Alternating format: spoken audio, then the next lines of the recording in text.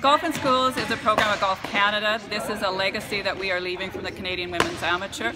We've donated an intermediate kit to the school, which is grades 6, 7, and 8. It's the first intermediate kit to be in Saskatchewan.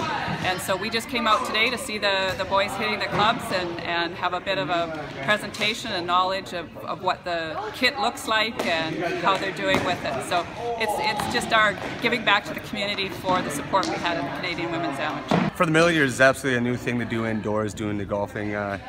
Great opportunity with the equipment that we were provided. Comes with a great teacher's guide. It allows some of the students to give some self-assessment back and learn a lot about the vocabulary and terms like respect and safety, perseverance, integrity. I talked a lot about that through that book, which was great, and I think the kids had a lot of fun doing it.